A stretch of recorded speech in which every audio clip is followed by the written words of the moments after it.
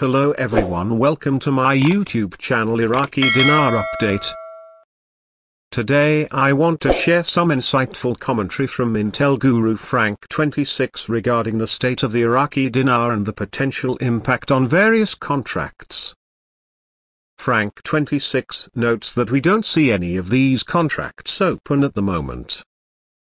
He questions, no, all of these contracts are sitting there waiting for what? The answer, he suggests, is for the Iraqi government, specifically a figure referred to as Sudani, to pull the trigger. But what exactly is this trigger that Frank26 is referring to? He explains that it is the linchpin that will activate the contract and readjust the value according to the exchange rate of the Iraqi dinar. These contracts, he says, were signed with the Iraqi dinar as the currency of value, but now they need to be recalculated to match the contract holder's currency. Frank26 describes this as a brilliant solution, as these signed, guaranteed contracts will adjust to the new exchange rate of the Iraqi dinar. He emphasizes that the foreign currencies will not be calculated into the new exchange rate until the new Iraqi dinar exchange rate hits the FOREX market. This suggests that there is a significant event or series of events on the horizon that could lead to a substantial revaluation of the Iraqi dinar. Frank26 seems to be hinting that the trigger he mentioned, likely some action or decision by the Iraqi government, will set this process in motion. It's important to note that the details of these contracts and the specific mechanisms behind the adjustments are not fully clear from the provided information.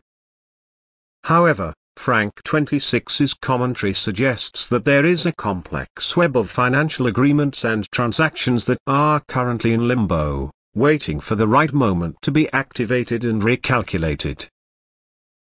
The implications of this, if true, could be far-reaching. A significant revaluation of the Iraqi dinar would have the potential to impact a wide range of industries and sectors, both within Iraq and globally. Businesses and individuals with exposure to the Iraqi dinar, whether through investments, trade agreements, or other financial instruments, would likely be closely watching these developments. It's worth emphasizing that the information presented here is based on the commentary of an individual referred to as an Intel guru, and the accuracy and reliability of such sources can be difficult to verify. As with any financial or investment-related information, it's crucial to conduct thorough research, consult with financial professionals, and make informed decisions based on your own risk tolerance and investment goals.